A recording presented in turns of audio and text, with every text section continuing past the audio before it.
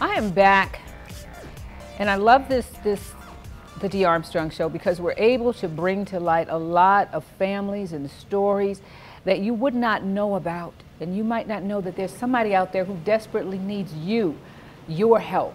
Do you think that we're our brother's keeper? This afternoon we have Alan and Donna Ray Blanchard on, and don't cry, Donna.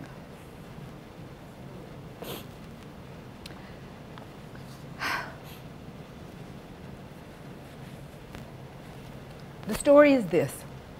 She raised a beautiful son, homeschooled him in Smith Station, and then just one day, out of the clear blue, one day, it just happens, he begins to vomit and he goes to the hospital and they give him the worst news that you would ever want to hear about your child. Alan needs a liver. He has esophageal varices. Varices. You don't hear much about it. But you think that when something like this happens, do you think most people think, well, he has a legitimate illness, everything is going to be taken care of? But it's not. It's not. I mean, there are medical expenses, you know, that are not covered.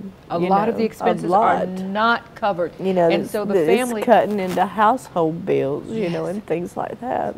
I won't pay the light bill. I won't do this. You have we'll have to give up the house. We might have to give up the car. Choose. Wow. Well, how are you doing, Alan? I'm doing all right today, but most of the days I have to stay in bed because I can't stand up.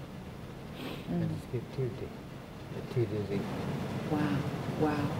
And I know he's a growing young man, and there's probably issues here. I know that I need the help, but when we're young, we don't even want to ask for the help, but he needs the help. What can the community do? Because he's in a catch-22. He needs the liver, but they won't put him on the transplant because he has breathing issues. But he needs the liver. And what's causing the breathing issues?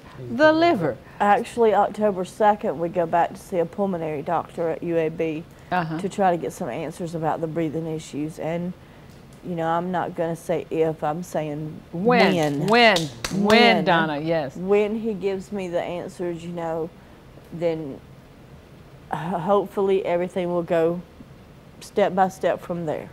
Well, let me ask you this.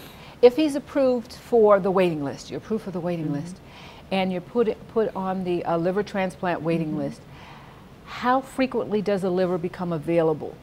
Now, UAB is the only hospital in Alabama that takes livers, that takes organ donations. So anytime anyone has an accident in Alabama, the organ donations go straight to UAB. Oh, so, okay, So wow. it could be within a matter of a couple of hours, or you know, it could be in the matter of a week or so. It just depends on when someone passes, because he can't have a piece of one. The doctors I've heard that, where they can give you just a piece of a liver and it the regenerates. doctors have already said that his are so bad, his liver is so bad, he's got to have a whole one. He's got to have the whole liver. Right. Wow. So what can we do to help? I mean, just get word out there, you know, that this kid needs help. He's all I got left.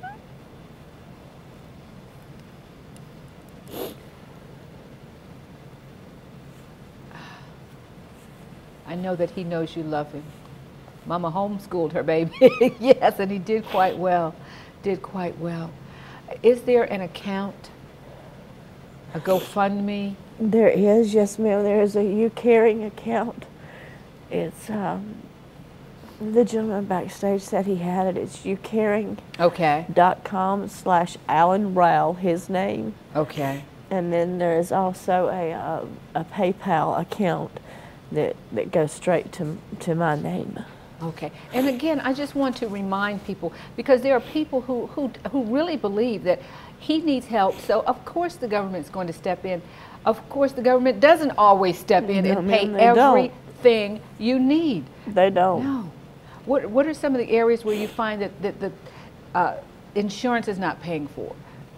It's just paying household bills, you know. Oh, okay. That Just like I said, picking and choosing, you know. when I have to go up there, After the transplant, I have to stay in Birmingham for 4 to 6 weeks, and that's $50 a day, and that doesn't include food or anything like that. Yeah, he has to stay in the vicinity of the So hospital for 4 to when you 5, do 6 go for the weeks. treatment, who's going to feed you? Who's going to pay for the Exactly, lodging? You know, exactly. who's going to pay the bills? Because when I talked with Donna the other day, I said, "Are you coming?" You said, "No, I can't. I've almost gotten fired I have, trying to help my twice. son, and I can't just take off another day." So if he goes to Birmingham, you're going. So I'm you've got to make a going. decision. I'm losing this job I'm because I going. have to be there with my son. He has to have me. And then at the end of the month, that bill's going to come up, and there's no money. Yeah, I understand that. Wow. But there's no way I'm not going to let him go by himself. Mm-hmm. There's no way. Wow. Has the community come forth? Do you think that people know enough about what's going on? Because generally we're a giving community, but I do know this, that a lot of times people will hear about something and they may not respond immediately. I believe that might be the fact. They have to hear about it again. They'll even tell someone, "I saw a wonderful story, I'm going to give." And then they go about their lives and they forget about it. Yeah. I think we have to remind them because Yes, I do ma'am. believe, I'm convinced, there are hearts out there. There are people out there with money that don't know Yes, what to ma'am. do with. There's still And good they're people. looking, yeah, they're looking for something to do. And you know that it's going for a good cause. Yes. Well, tell me about Alan. He's just a There's good not kid. much. He's just a good kid, right? You know, here lately with him being sick, you know, there's not much he can do, you know, but any other time, you know, he loves hanging out with his friends, you know, and he can't do that here lately, you know, because he has an oxygen machine he has to be on at the house, you know, that's plugged in. But he enjoys spending time with his friends, you know. He wants to get back into going to school and Auburn? That's a dream. and he also, you know, I think has aspirations to have something to do with computers. He wants to go back to school and do something. You like working with computers? I see your Auburn shirt, and I did see that you were participating in some. Were you at an Auburn game in one of your He pictures? had, Yes, they ma'am. they had invited him for a VIP experience. I and saw that. and they Who, put him you were on- standing right next to it. Was Yes, it Saban? ma'am. Who were you standing next to? He was standing next to Nova, the eagle, the war eagle. The eagle, yes. He was on the field when That's the what we eagle did. took his flight. There and we it came, go, It came yes, straight down uh-huh. to him, and he was on the field for warm-ups, and when the players were announced to the field and everything, and That's, What'd you think about that loss the other day to LSU? They cheated. he don't even want to talk about it. But it's still the beginning of the season, Alan. We'll be back after this break.